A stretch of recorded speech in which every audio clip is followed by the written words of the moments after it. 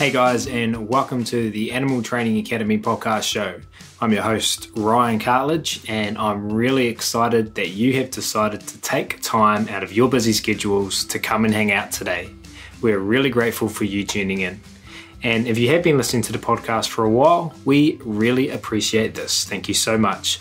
Hopefully you have subscribed so that you never miss an episode. But if not, or if you are new to the show, get yourself over to iTunes, Stitcher, animaltrainingacademy.com, or whatever it is you're listening to this podcast on, and hit the subscribe button to make sure you don't miss a single episode. We are bringing you today's episode on behalf of the Animal Training Academy, or ATA membership. If you like the conversations in these podcasts, then I want to invite you to continue them with like-minded people within the ATA membership area, which you can find out more about over on the ATA website.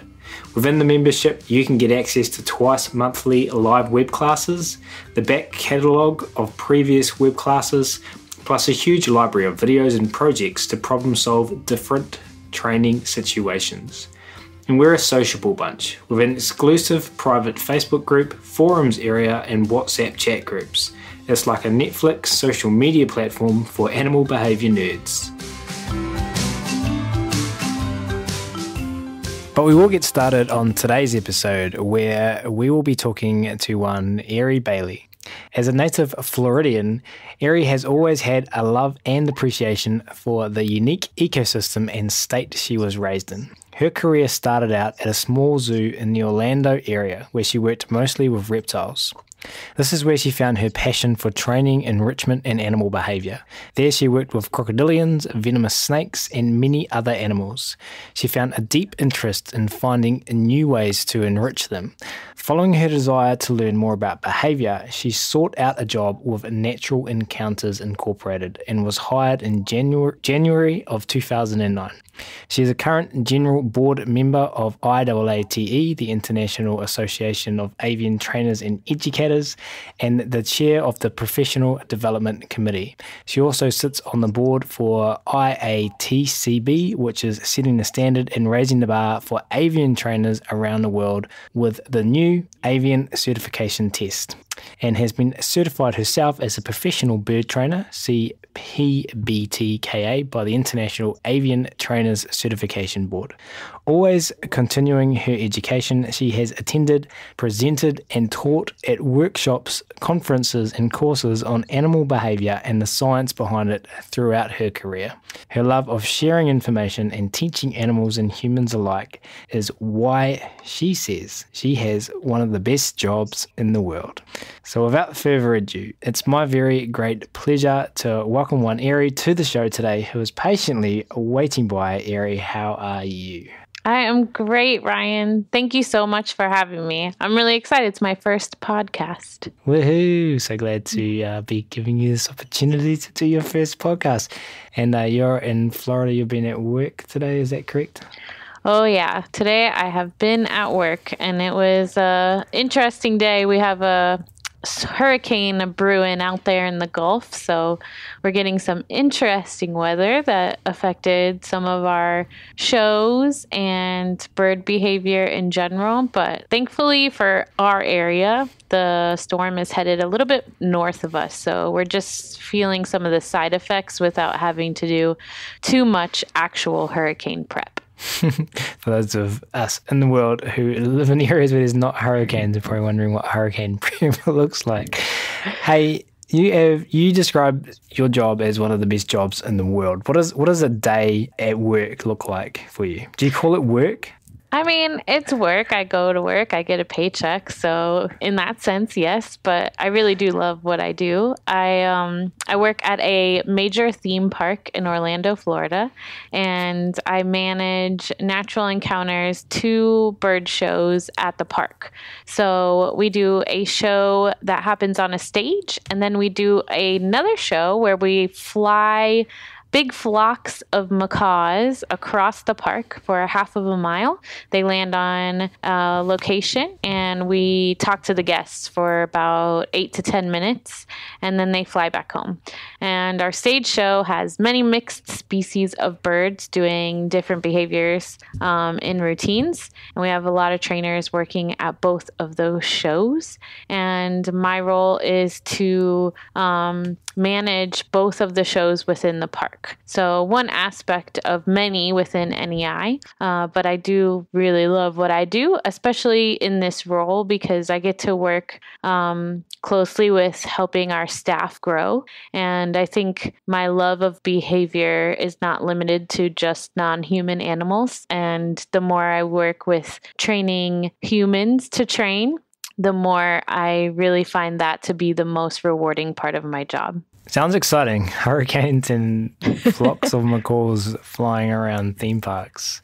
Cool. We're gonna unpack all of this human side of working with animals, and especially when working in teams throughout this podcast today. But before we dive into that, and thank you for sharing that little window into your world there, Ari, but I'm really curious to go back to that time when you're working in this small zoo in Orlando, Florida, working with all those reptiles, and you started to find this interest in behavior and stuff. Can you take us back to that time and share with us kind of where you first started to learn about positive reinforcement, and maybe share some stories from that time? Sure. So I worked at a small kind of family-themed park that's in the area. It's family-owned and operated. It's a non-AZA facility, so we had a really small department. I kind of wanted to start off in the field. I figured that out while I was taking some college courses, and when I finally started applying in the field, I applied at this facility specifically amongst a couple others because I thought I would get a really good kind of overview, because they have many different animals in their collection, but they have a small staff. It was a good way to get my foot in the door as well. They basically had a zoo services staff of 7, and I was a part-time employee when I started. My job mostly was hanging out in the petting zoo with goats, and we had a little zebu cow, mini zebu, and a llama. And I sold petting zoo food to guests and got to talk to them about the animals in the petting zoo. We also had an aviary with lorikeets where we sold nectar for the lorikeets, and people could go in and feed the lorikeets. And we had a couple of shows in the park. Very Florida. This park is very true to how you think about Florida. They had alligator wrestling show. They had a show called the Jumperoo Show where gators jumped out of the water to get chicken, and an up-close encounters show. But our job wasn't the entertainment side. It was mainly the husbandry and care of all the animals in the park. And that was everything from emus to a Florida black bear to 7 different species of crocodilian. We had all of the native venomous snakes that you can find in Florida. A lot of native animals, but some non-native. And my boss was very encouraging, our curator, for me to kind of explore anything. And so I kind of learned a little bit about enrichment and ran with it. So I developed a enrichment program for our department to follow. And the more I got to do things, the more excited I got about it, because I was seeing behavior and reactions from the animals when I was offering them different things. So basically, I got hired on full time, and I was there for about 3 years and became the lead keeper at that facility. And along the way, tested lots of really fun enrichment. We did some boomer balls on the ends of rope for some of our alligators in our big main lake. So we had 12-foot alligators, and we would throw the boomer ball in there, and they would bat it around and do all kinds of things. We tossed tomatoes and lettuce in with our saltwater crocodiles. But really the best part, other than getting the animals to use some natural behaviors of being more active during the day, was that it gave us a way to interface with the guests. So guests were super interested. I think one of the main questions I would get there from guests is it dead? Because alligators and reptiles in the heat usually just don't do anything. So a way for them to see the animals actually using their behavior and doing anything was exciting for the guests. So it gave us a window to talk more about what enrichment is and why we do it, and explain how behavior works to the guests that came to the park, which was really fun. Another thing that we did there was an Aldabra tortoise encounter. So we would sell carrots on a stick for $5, and we would let people in and they could feed the Aldabra tortoises. That was our only experience in zoo services that was on mic. And most of the zoo services staff hated to do it. And they were always very happy when I was there because I loved it, which has been something that I've always enjoyed. And I think I gained a lot of skills just being able to practice that in our quiet little corner of the park there. Now I get to do it on a regular basis daily, which is really fun. So I developed a lot of skills. I learned a lot of things that were not the right way necessarily, but I think all of that experience has really helped me grow and learn and look back and have some really good memories from it as well. Yeah, and enrichment's a pretty big thing for you, isn't it? I remember being in Dallas with you, and we gave, one of my favorite things we did was give one of the ibis, I don't even know what it was. It was like some weird plastic ball thing. We shoved it through the mesh, and the ibis was just biting the end of it, and it would wobble, and it was having a great time anyway. Now you're on the, what is it, the enrichment committee for the IAATE?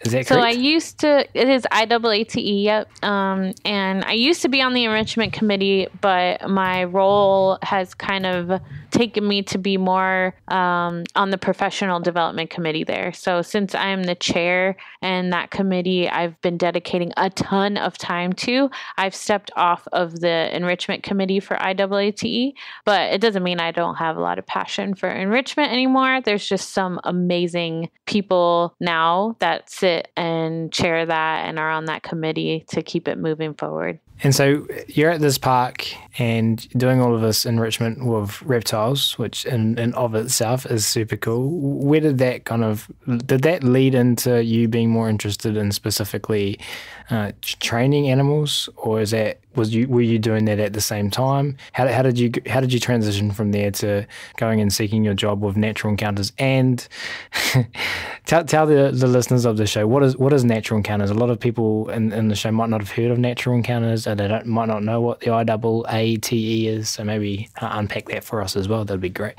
Sure. So at the facility I was at, at the time, I had never heard of Natural Encounters. I think a lot of people seek out Natural Encounters from all over the world to work with them. But at the time, I just was lucky that I lived in the same city as Natural Encounters, and it worked out for me.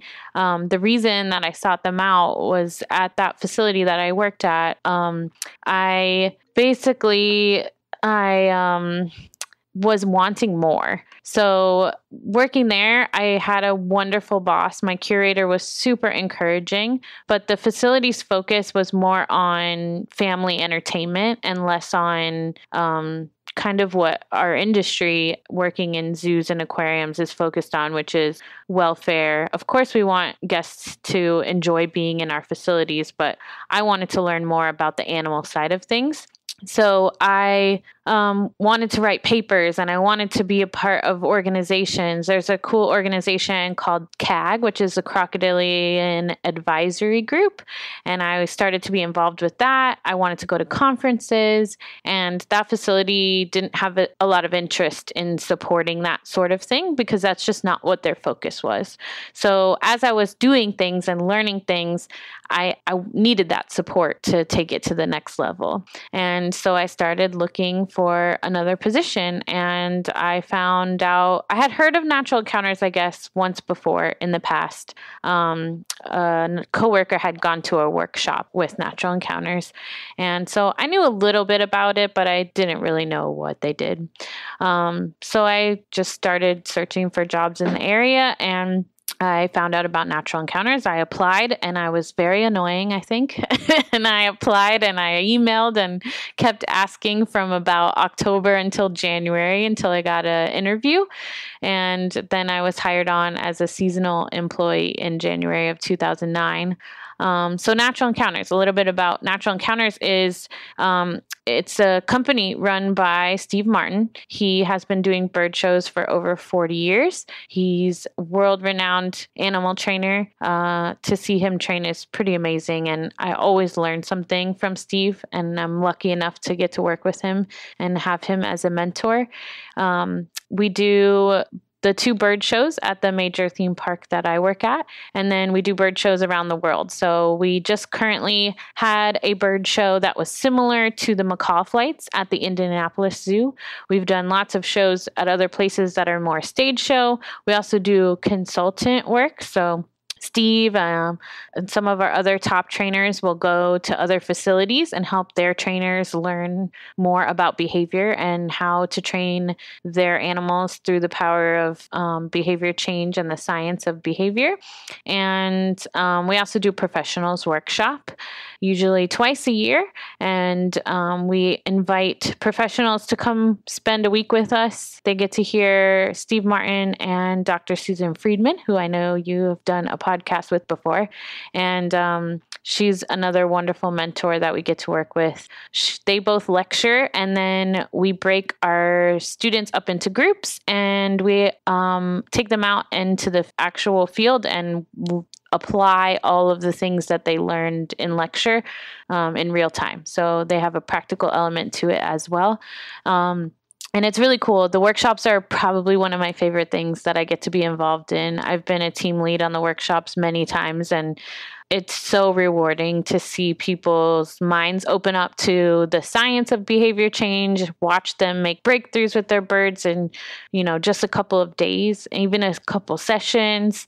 We see a lot of progress. So it's a really exciting thing that Natural Encounters does. And we also have a conservation fund. Natural Encounters, not a lot of people know, but Natural Encounters has the Natural Encounters Conservation Fund, which has a board of directors, and we raise money, and then that money goes to in situ projects around the globe as well.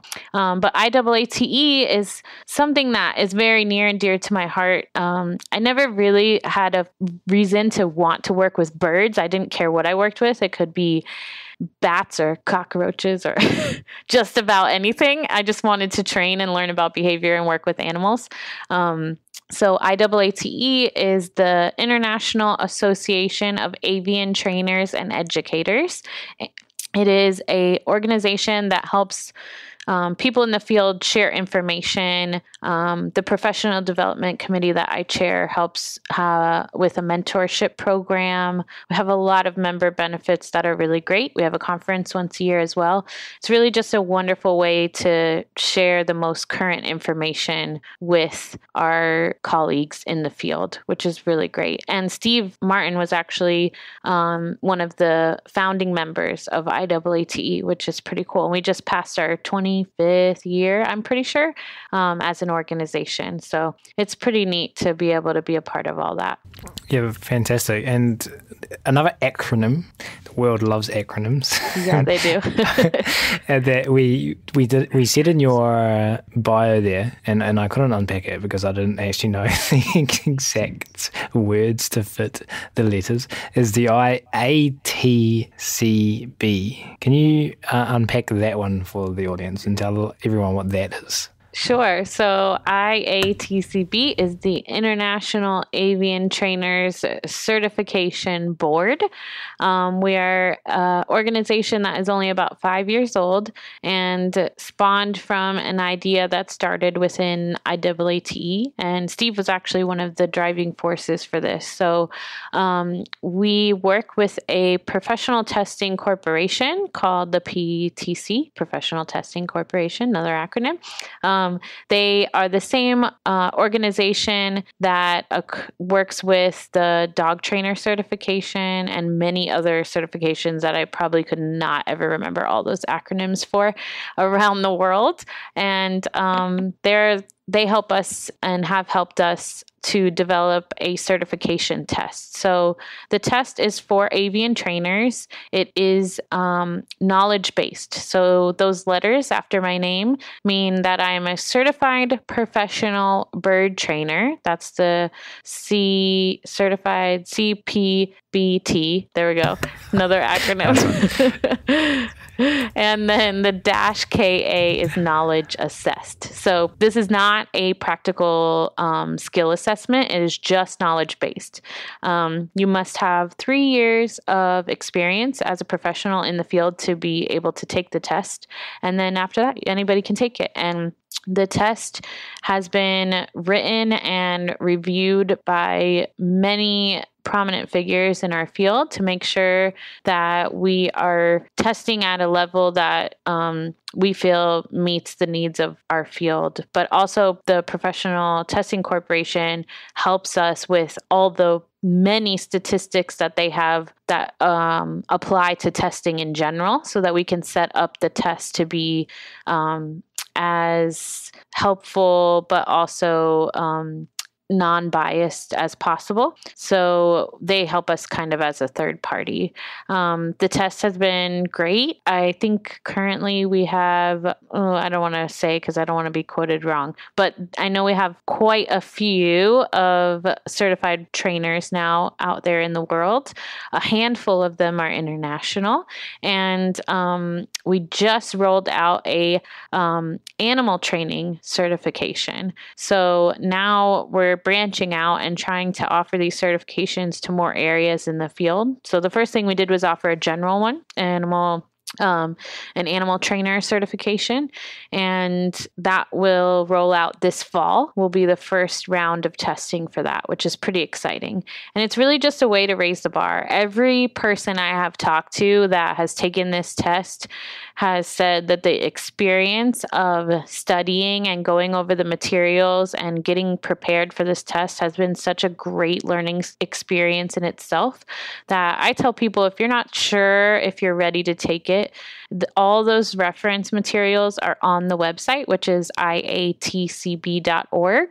And you can study for it even if you're not ready to take it, and just start to absorb all of that information. There's a bunch of Dr. Friedman's papers that are references, papers off of Natural Encounters website, which is naturalencounters.com, position statements from IAATE off their website, which is IAATE.org. So the list of references is right there for you on the IATCB website, and that'll give you an idea of where you might be and if you're interested in taking the test. But studying is free and learning's free. So I encourage people, even if you're not ready to take the test, check it out because it's a great way to gather a wealth of information just by looking into it.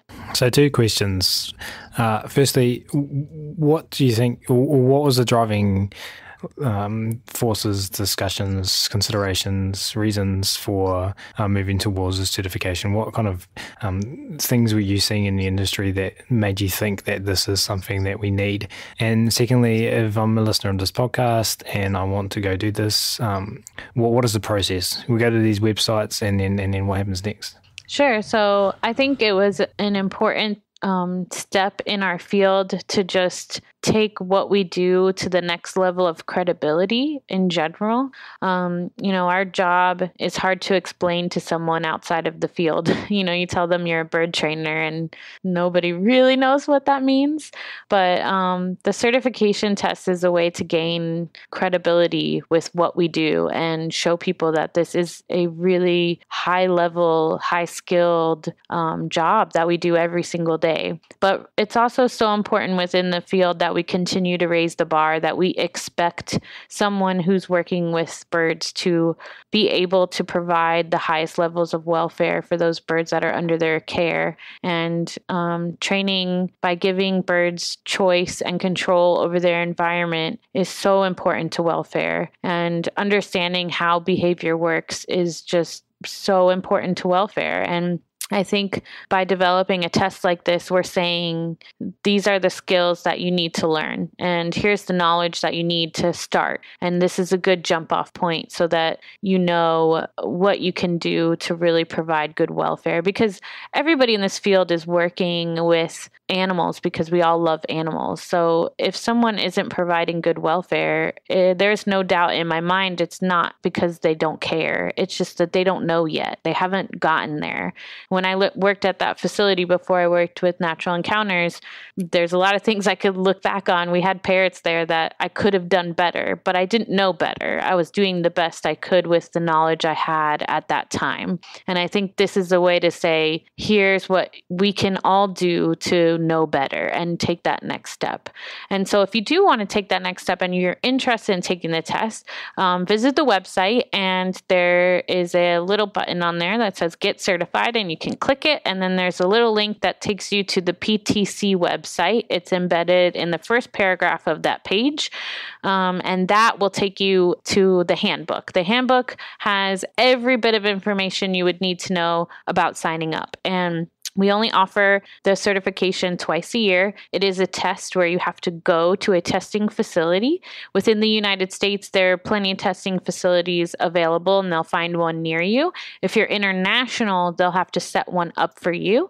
So there's a little bit of a fee included in that if you're going to be international. But if you can get a bunch of people that you work with or in your area that are also interested, you can split that fee, and it really isn't too bad. The process is you sign up, you get a testing date, you study, and then you go in and you take the test. And it is monitored, and you'll get your results within a couple of weeks of taking the test. And the test is a 200 question test, and those questions are pooled from over 250 questions. And that's how we get our tests for everybody who takes it. And all those results are kept by PTC, and also the statistics are taken. We have board meetings for IATCB every month, and we meet at least once a year to go over how we can continue to better the test as we move forward, take in all the statistics that they've gotten into account. We make sure that our pass-fail rate meets what it should, things like that. So we're always working on it. It's not something that's just set and that's the test that somebody would take in 10 years. It's going to continue to evolve just like anything else. Yeah, fantastic. I really appreciate you sharing all of that information. And we will link to all of this stuff in the show notes, everyone, if you wanted to go somewhere to find it all easily. So you don't have to go back and find all of the specific websites we talked about. We'll link to all of that stuff in the show notes for this episode. Hey, Ari, moving forward, I will firstly thank you again because I love hearing about people's behavioural odysseys. But I'd really like to talk about what you call and what something that you've already mentioned is you are passionate about, and that is, I'm going to quote a paper you wrote, the art and skill of learning as humans in the animal field. So we're going to unpack this over the next wee bit in this podcast episode. So what does this mean for you? Why did you decide to write this paper about the art and skill of learning as humans in the animal field? So for me, like I said earlier, I have found that training people is more rewarding than animals in a lot of ways, and seeing the fallout from that is just one of my favorite things. So, the birds learn something, but if I've worked with somebody and helped them learn a new skill and then they apply it and then they get a new behavior from a bird, I get to see a person and a bird learning something new, having a light bulb moment, which is really cool. But I think it's bigger than that, because I think a lot of people want to be good trainers with their animals, but they aren't always as good with training their coworkers and their management staff and everybody around them. So being a good learner is something that is very important to a team environment. And there is some skill that I don't think we really get taught as to how to be a good learner. And if you are not adept in this, or you're not comfortable with learning, it can create a very challenging team environment. And I see this a lot when I visit other facilities, when even within a team on occasion that I'm working with, that it's just sometimes the most difficult thing is for people to learn. And the best way to learn is to encourage feedback. And I have been positively reinforced for the way that I personally take feedback. And I have always gotten good feedback about taking feedback. And it was something that I wanted to share with other people, because I know it has helped me grow exponentially. And the positive reinforcement made me want to do it more and share it and make sure that other people could do the same thing. When I see somebody who takes feedback well, the things that I look for, what does that look like, is they seek it out, first of all. So if you want to improve any skill, you need feedback. And to get feedback, the first thing you can do is simple, just ask for it. So if you're able to ask for feedback, you're more likely to get it. And then it has to be a comfortable environment. Sometimes giving feedback can be uncomfortable if you think that the person you're giving it to doesn't want to hear it. So that would punish the behavior of offering that feedback to a person. So if you're the learner and you're asking for feedback, your body language should invite that person in. It should be excited and engaged to make sure that that person knows that you're really wanting to hear all of the things that they're telling you. And then thanking that person for offering that information and following up on it too. After you've applied it later and that person who offered feedback isn't there, going to them and saying, "Oh, I just tried that thing you told me and it really worked," is going to get that person to offer you more feedback in the future. So I think it's just, that is the kind of environment I want to work on as a team. I want everybody to feel comfortable. I don't care if you've been there for, 6 months or 20 years. I want everyone to feel comfortable to ask questions and offer information and speak their minds, as long as it's in a kind and honest way. I think everyone is capable of doing that. It's just about talking through all of the things that go into it. And so when I hear people frustrated because they don't feel heard by management, if they're at another facility and they're trying to get an idea across and they just feel like they don't want to offer their ideas up anymore because they just keep getting shot down, I want to encourage those people to find a training plan that works. How can we offer this idea up in a way that it will be heard, instead of pointing the finger and saying, "Oh, but my management, they don't want to listen to me about that." That's not what we would do with our birds. We take responsibility for our birds' behavior, and we should do the same in the situation with our fellow coworkers. So that's really what inspired me.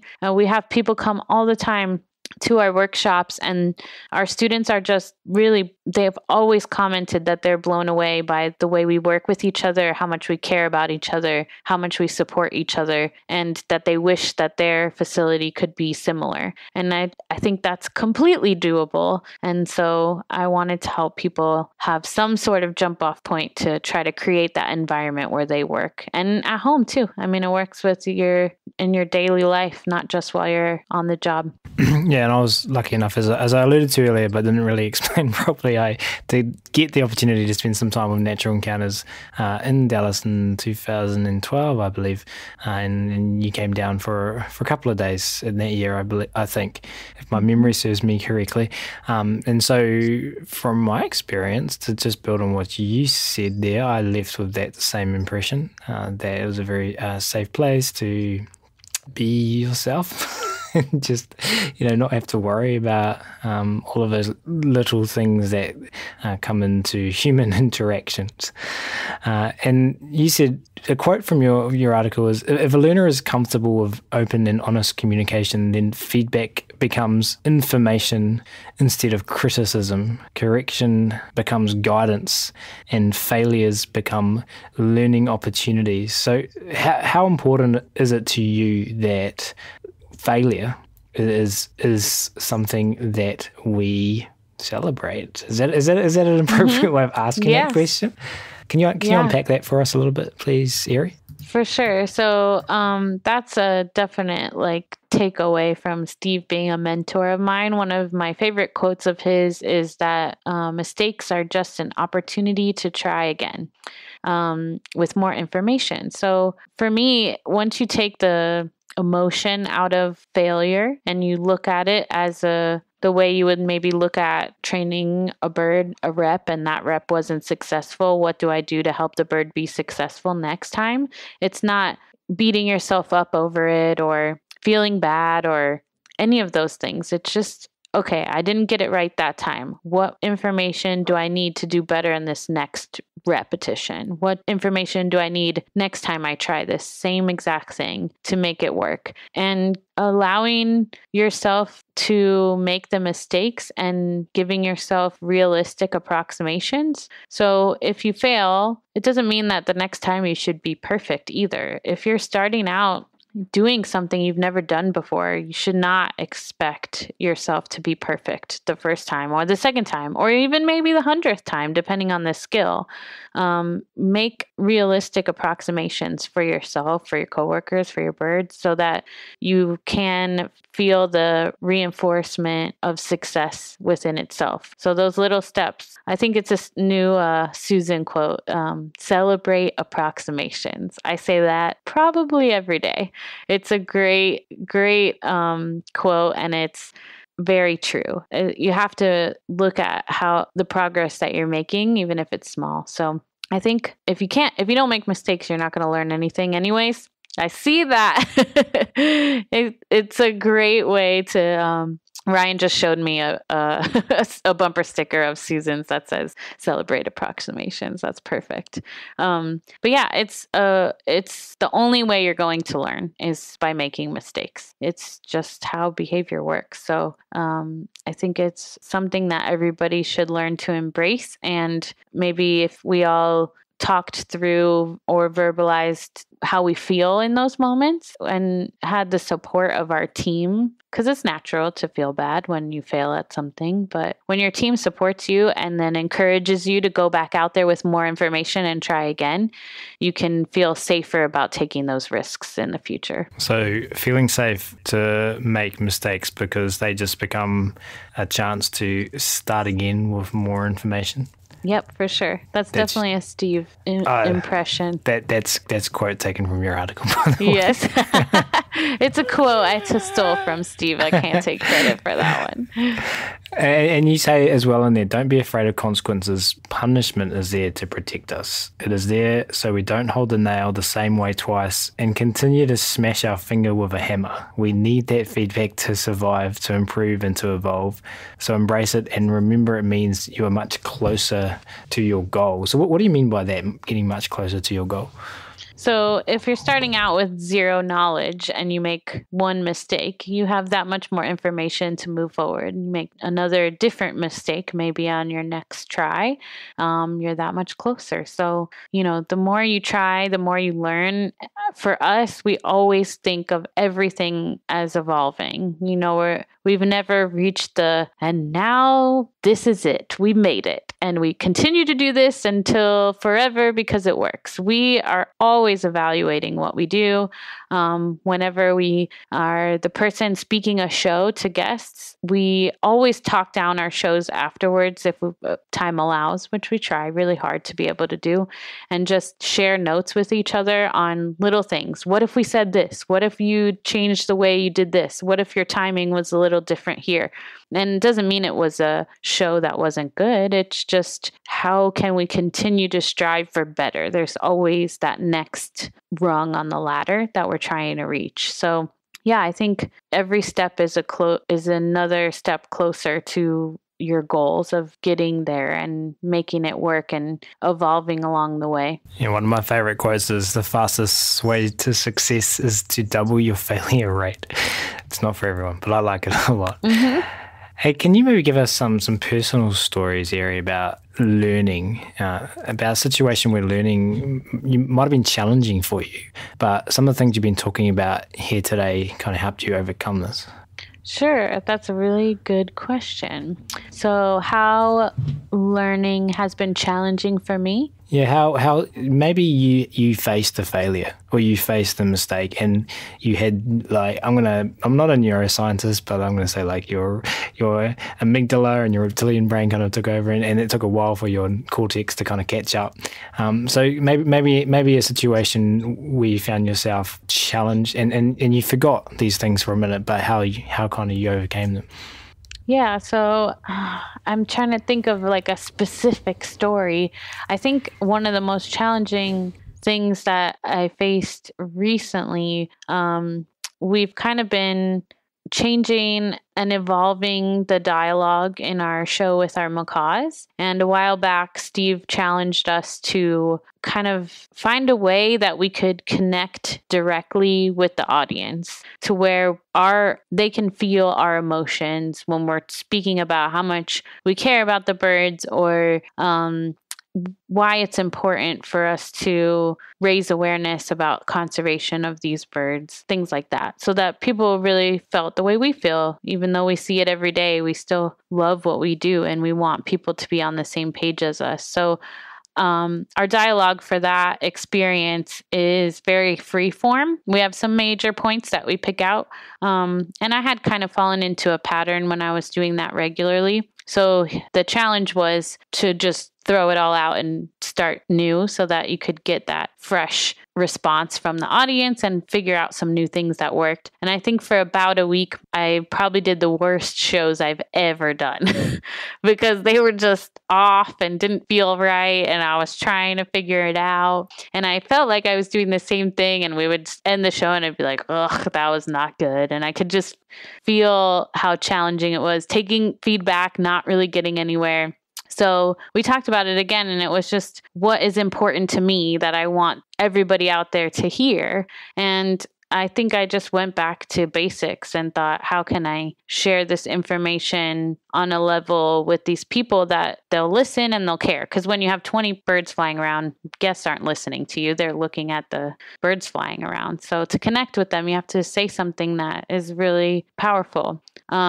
So I think when I make those connections best is when I'm one-on-one with somebody and they ask a question after a show about the birds, and then I really feel that connection. So I tried finally a light bulb moment, I guess, and some advice from the team and from Steve to do that while I was on mic. So I just talked about why I like what I do, and I explained why welfare is important, and I talked about why training birds with positive reinforcement and giving them choice and control helped us share what they were seeing every day with everyone in the park. And that was a window for us to hopefully inspire some caring conservation action in at least a few people who were watching the show. And hopefully they walked away making a small change in their lives that would make a big change out in the wild for birds. So changing my show to be more of that kind of one-on-one connection and letting them understand what I was passionate about, I could feel a difference right away. And I understood what Steve had been talking about, where before I was like, I don't know, I feel like I'm saying it. But I finally made that connection. So I was able to take that leap and change it entirely, go through a challenging week of saying things that didn't feel right and finally getting to a pretty good result. And it helped other people, I think, as well, that advice of just make the show your own and kind of connect on a level that's important to you. So it's a good learning experience for sure. And so you did a couple of shows and you said they were potentially some of the worst shows you think you might have ever done. And so you had to kind of go backstage after a show, and we might even need to unpack what a show is for non-bird training people that listen to the podcast. And And so what was your mental process like then? Like what made you super motivated to go out there again tomorrow and try something? Was it your personal outlook on life, or was it the team that surrounded you in that environment?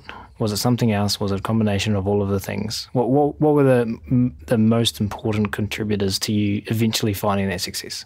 Yeah. So, well, our show where we have the parrots fly is kind of out in the open for the most part. It's not like your typical stage where you have a backstage. So our talk downs are usually like right out there. We're just walking back to the aviary where the birds live. So we usually talk along the way, and it's only an 8-minute experience. It's pretty short. So the birds would fly out, we would do the show, they would fly home. And then as we would walk back, we would talk through any notes about bird behavior, dialogue, anything that we felt was important to share with each other. I think for me, I wanted to get it right. So there was that part of it, but also I knew that I had the support of my team to move forward, and we actually do 6 shows a day. So I was doing this 6 times a day for like a week, which is a lot. And we were just talking through how to change little things. Like, what if I try this? What if we send the birds off the perch to go home when I say this word? Or, just talking through it and saying, okay, I can do this better. And nobody told me this is the worst show I've ever heard either. They were supportive, but giving me feedback to help me improve. So I think if, I came out of doing an experience and Steve was standing there and said, wow, that was terrible, I would probably punish my desire to get up there and do it again. But that's not the way to support a team. And Steve's really good at supporting us as well as our coworkers. So everybody just, let's try this. What if we try this? So I was ready to just keep trying, because nobody was saying, ugh, this is bad, let's just not do it anymore because maybe somebody else should try it. It was the support of knowing that I could get it right, and them wanting me to get it right as much as I did helped us along the way. Yeah, once again, albeit a short time, been in amongst a small segment of that team, so you can attest to some of that. I've also been in my life in teams where I might use different labels to describe how support was or not doled out to people. So for people listening to this show who might be in a bird show, or might be in a shelter working with dogs, or might be working with horses in some context, or a vet office or something, and they might not have that supportive team, and also to rewind a little bit before, where we kind of explored this idea that if we don't feel that we're being heard by our management, like it's kind of potentially up to us to take responsibility and figure out new ways to talk to our manager. What advice can you give to people that might think like, oh my God, that was the worst show I've ever done, and no one will talk to them about it, and someone says that was a bad show, but thinking about everything we've just talked about as well, that mistakes are opportunities to learn, it's one step closer to your end goal. Like, what advice do you have to give to someone that might be in a slightly different set of antecedents than yourself? Yeah, so I think, you got to break it down just like you would anything else. You're not going to train all the behaviors to all the birds and all the show at one time. So if you try to think about, how do I get my team to be some more supportive? How can I get my managers buy-in? And how can I make them not say, that sucked, basically. We want their support. So we got to think about, what do we want them to do? And break it down into approximations. And if you need to start with yourself, I think that's a great starting point, is changing your own behavior first and finding success in that. So if you do feel punished and you maybe have a little bit of learned helplessness going on because you haven't had that supportive environment, where you've just kind of given up and don't feel like you want to try anymore, you have to find a way to inspire yourself to take that next step. And it could be something very little, like today, my boss, who usually doesn't give me the time of day, I'm going to have a 2-minute conversation with them, whether it's about anything. Just set a small approximation to start seeing some successes. And it can start with a conversation too. If you have an environment where you feel punished regularly, find a person that maybe you feel comfortable talking with and pull them aside and have the conversation and ask them what you can do better that would help them interact with you in a way that will encourage more feedback and more positivity. So if I'm thinking about somebody who's maybe negative regularly, maybe they respond to comments or feedback right off the bat with kind of an attitude of negativity. It can be hard in that moment to say, hey, what you just said felt kind of uncomfortable for me and I didn't like that. But if you know that's a regular thing with that person, you can always ask them on a day that you're not having the feeling that they're particularly negative or anything like that, and pull them aside and just ask, hey, I've noticed this. I've noticed that sometimes you seem a little bit short. Are things okay? Is there anything I can do to help you? You seem stressed out. You ask them first, because maybe there's something else going on in that person's life. And just connecting and knowing that you support them could help them react in a different way. If you ask them if in the future they would be comfortable if you felt uncomfortable in a situation to pull them aside, then you've set up a really nice antecedent arrangement to have that conversation in the moment at a later time. So just by saying, hey, sometimes I feel like you have an attitude when I offer information about the way you step up a bird. And would it be okay if I just point that out to you because maybe I'm reading it wrong, or maybe I'm just misunderstanding the way you're sharing information. But I'd like to talk with you about it because I want to be able to share this information and be able to learn from it. And just by bringing that person on your side almost, so it doesn't feel like it's you against them, you can open up the door for more conversations in the moment, which are so valuable in the future. So you said, I want to share because I want to learn from it. So some other terms you used when I was reading your article are effective learner and motivated learner. So there's different types of learners, would you say? Yeah, I think that there are some different types of learners for sure. I think if you are naturally motivated to learn something on your own, you're that person who is probably seeking out feedback, thanking people for feedback. You want feedback in the moment more than likely. You're not somebody who wants to wait a day to learn about it. You want to make changes now, and you want to make changes fast. And I think if you're motivated to learn in that manner and you ask all the questions that will encourage feedback from your peers and your management team, you'll be able to move forward pretty quickly.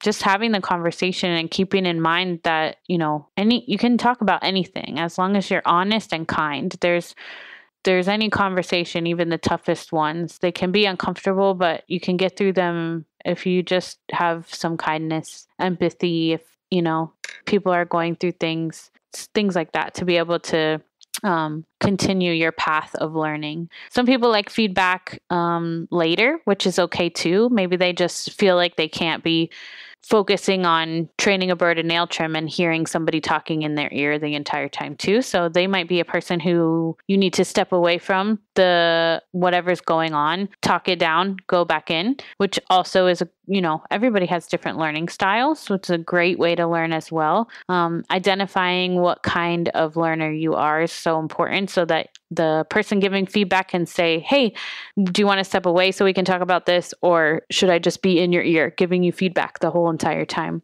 So I think defining that before you start a training session is really, really helpful. And that applies to people too. So when you're working with your coworkers, is it better when I see that I think you're upset to ask you right now, or should I wait and pull you aside? Would you rather me, talk to you in the mornings?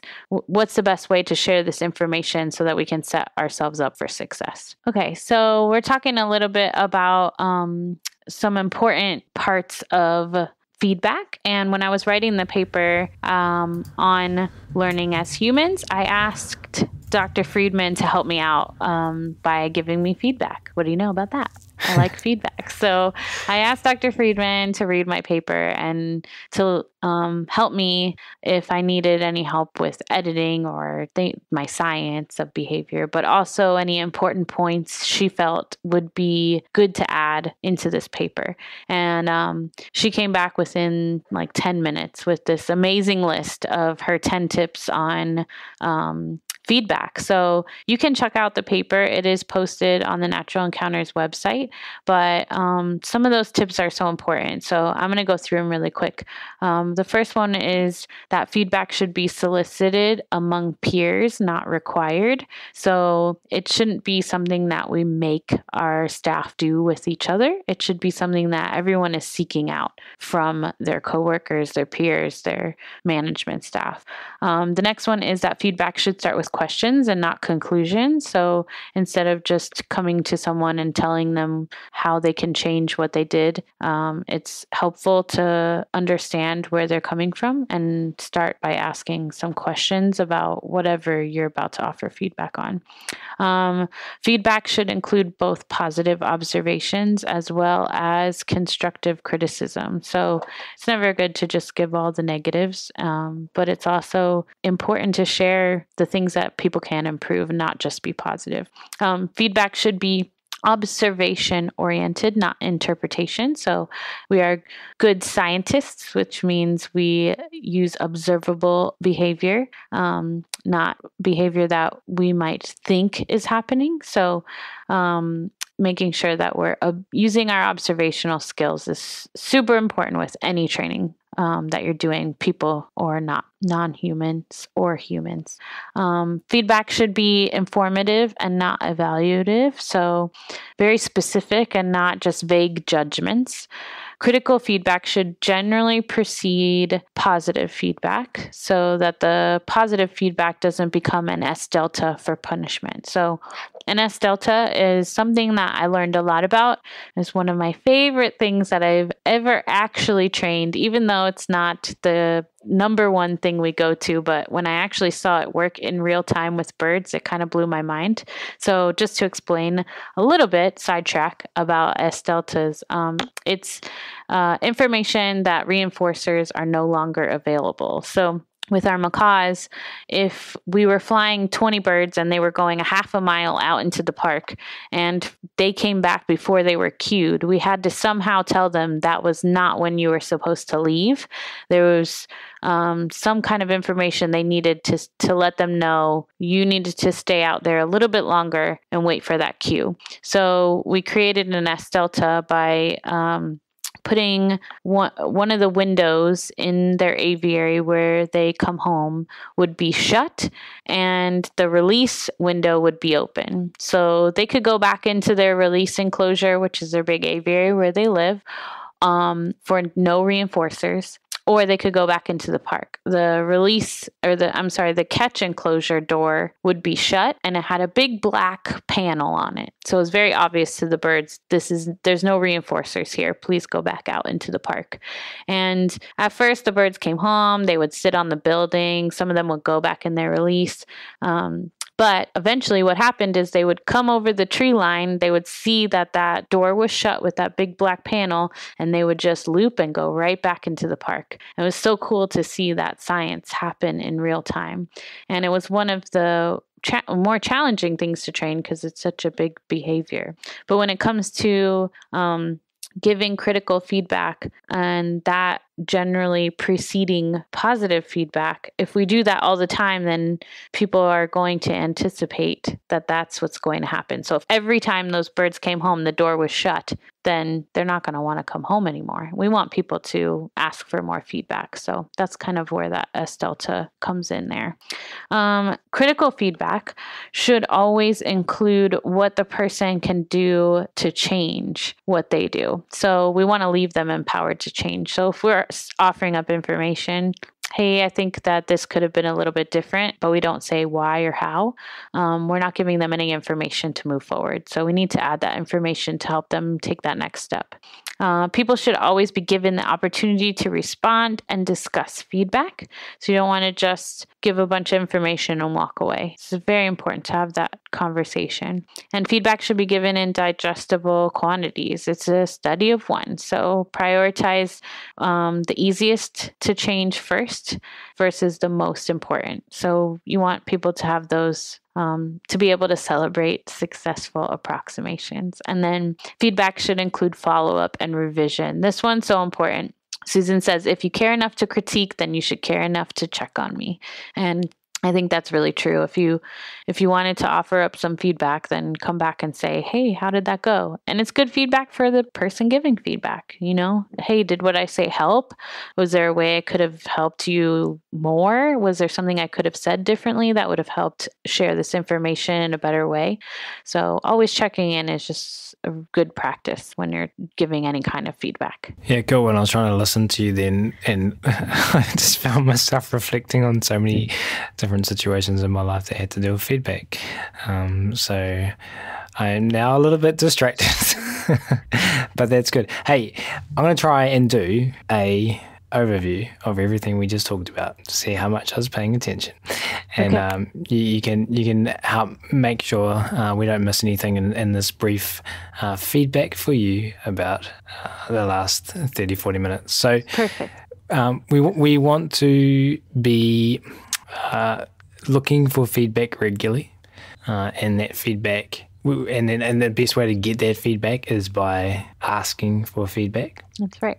And we want to be using that feedback as opportunities to move from where we currently are to where we want to go. And there's benefit in consistently sharpening your sword. I just pulled that one out of the air, but I like that. what I was trying to get at was thinking the great thing we did today. Is there a way we could possibly do it better tomorrow? And what happened today to help us learn what that new thing might be, and specifically in team environments, supporting each other and reinforcing feedback. Mm-hmm. So if you're the person reinforcing feedback, because I can't remember exactly if we talked about this, which means that it's probably worth repeating, even if we did. Sure. What are, let's say 3 top tips to reinforce feedback. If someone's giving you feedback, how can you reinforce the feedback giver? That's a really good question. So it's very important that we know our reinforcers are reinforcing. So we can't just high five someone and think that that's going to reinforce the behavior of giving feedback, because maybe that person doesn't like touching you and we've just punished it. And now they're like, oh, next time I tell them something, they're going to high five me and I have to touch their hand and I hate germs and whatever. We could make up our own stories, but we want to make sure that it's reinforcing. So knowing the learner, because you're both learners really in any situation because of that feedback loop, and knowing what's reinforcing. So if that person appreciates recognition, they give you feedback and you go, oh my gosh, to your whole team, guess what Ryan just told me? It was so great. I want to share it with everyone. Maybe that's really enforcing to you, Ryan, and that's what you feel would encourage you to give more feedback in the future. Maybe you hate attention like that and you rather just get a hug. Maybe you're that kind of person, like, I really appreciate what you just said. Can I give you a hug? And maybe that's reinforcing. Maybe it's just thanking someone. For me, if I have somebody just say, wow, thank you for that information. I so appreciate it and I appreciate you. That means a lot to me. That's all I need. I just need to know that that was welcome and that they wanted the conversation to happen and they enjoyed our time speaking together and that it was helpful. Following up can be another form of reinforcer for some people, but I think you got to do your research first. If it's somebody that you know really well, you probably already know, like you have a good relationship with that person and you know what would be reinforcing to them after a conversation like that. I think it's important that if it was somebody approaching you with negative feedback, telling you something that might have been step out of their own comfort zone to share with you. Like we were talking about earlier with, maybe somebody's attitude being challenging. If somebody came to me and said, "Hey, when we talked earlier, I felt really uncomfortable." And I tell that person like, "Wow, thank you for coming to me. I so appreciate, even though that was a hard conversation, I so appreciate that you talked to me about it." That can just take that kind of edge out of the air and let that person know that was okay what you just did. And I actually appreciate it and I hope you do it again. Just being honest. And sometimes it's hard to be honest, but if we're kind, and one of the things I point out in the paper too is don't confuse kind with sugarcoating. You don't want to just flowery it up with, "Oh, Ryan, you did such a great job today. I really like when you say that thing." And you're just, putting too much sugar on it. It's just, kindness is just about being true, sharing feedback, and making sure that it comes from a good place. If your goal is to help that person in the future and help their growth and it comes from a good place, then it will also be kind. And that's really what it's about. Being true, giving feedback, and making sure it comes from a nice place. Yes. Some of the other words you use in that article are trust, relationships, honesty, resilience, and confidence. What are some of these labels mean for you? Those are like some of my favorite words. So so we'll start from the top. Trust. Okay. Trust. So that's a great one. So Dr. Friedman and Steve wrote an amazing paper. If you haven't read it out there, you should definitely read it, called The Power of Trust. My favorite thing in that paper starts at the beginning and it explains what trust looks like, because you're right, those are all labels and we need to be good observers of behavior. So how do you operationalize trust? How do we explain what trust looks like? And they do that in this paper. So in the paper, they operationalize trust in really clear, observable terms by simply saying it is a level of certainty that interaction will result in good outcomes, and so interaction increases. So that's pretty amazing that they were able to operationalize trust. And it is one of my favorite words. And Steve talks about our bank account and filling our trust bank account and making deposits into the bank account through positive reinforcement. And you might sometimes have to make a withdrawal. So with birds, that might look like an emergency vet visit where you have to grab the bird. And you may make a withdrawal from your trust account because of that. But if you've made a lot of deposits in that trust account over time with the bird, you basically will not go bankrupt. So making that withdrawal is just going to take some of your deposits out of your account, but it won't make you bankrupt. And after you grab the bird, you put him back in his enclosure and you ask him to step up. He probably steps up right away. But if you don't have a lot of deposits in your trust account to start off with, and you have to grab that bird and you do bankrupt your account, that probably looks like the bird doing everything it can to get away from you after that experience. So with people, it can be the same thing. If you have a really full trust account with your coworkers and you have to give some negative feedback, it's not going to decrease the likelihood that they want to interact with you on a regular basis. But if your trust account is pretty low or even bankrupt already and you make a withdrawal, those people are going to try to avoid you on a regular basis. So there is plenty of observable behavior we can look at and check ourselves on our trust accounts with our animals and with our human counterparts. And the other words were relationships and honesty. But I'm really, really interested to unpack the two labels, resilience and confidence. What do these mean to you? So resilience is probably my favorite of all of those words. And I think that it is just a really cool label, I guess is the best way I could put it. It is built through positive reinforcement. It's built through big trust accounts. Resilience is created because, there's the age-old saying, like, if you fall off a horse, are you going to get back on? Well, if you are a resilient person, you're going to get back on that horse. And resilience is just something that we can work to build in our birds and in our coworkers as well. And it's just through all of those things, all of those other labels, so trust, honesty, everything helps you build resilience in your counterparts, whether they're animal or human. And I think it's just a really cool thing to see when you see somebody respond positively to negative feedback, when they're excited to hear, hey, Steve just told me that I should try this next show, or that feedback you gave me was really great and I can't wait to try it again. I mean, that's when I really can like see resilience, because the little bit of negative feedback, hey, I think your timing was a little bit off. Maybe we could try this. Do you have any thoughts? And that person go, oh, you're right. I can't wait to try it. It's such a cool thing to see. And it encourages more feedback. It builds trust on both sides of the coin. It builds relationships. It's just proof that honesty is really the way to go when you're giving feedback and moving through these things. Right.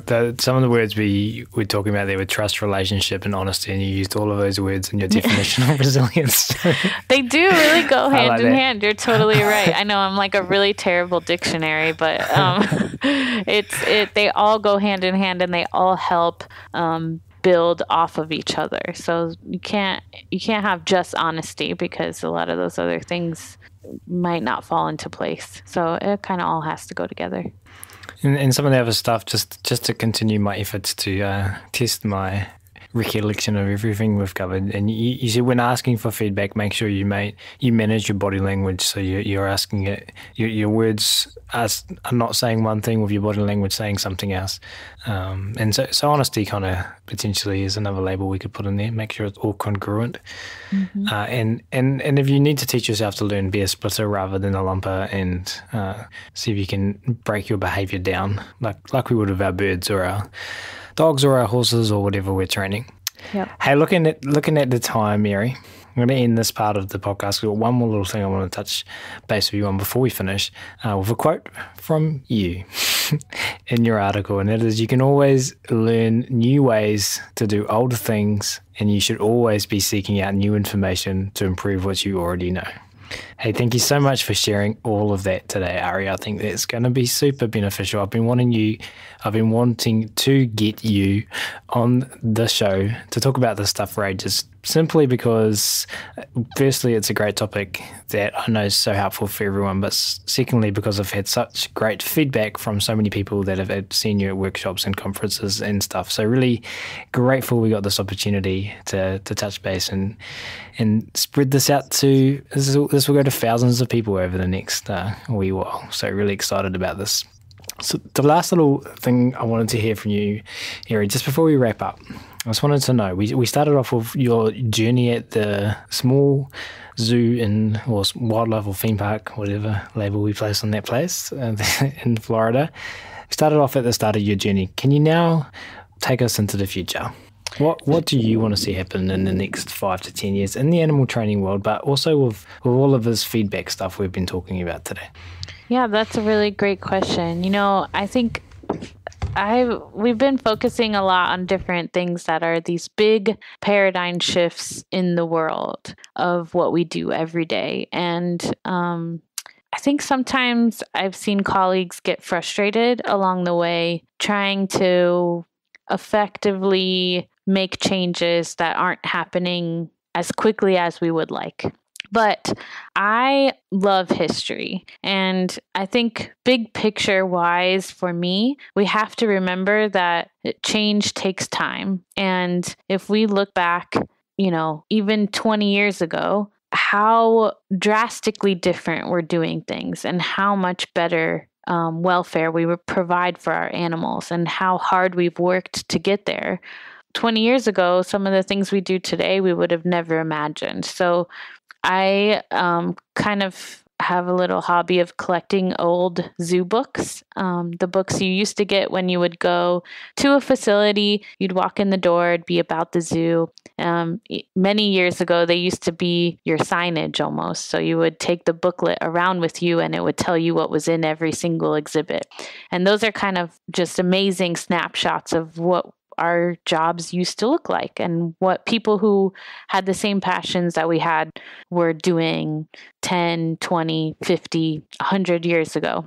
And I think if we look at this as big picture, that we are making changes now, and they might not all happen tomorrow, but we are changing things for the future, and keep that in mind, that we're making a difference, and looking back helps us to move forward.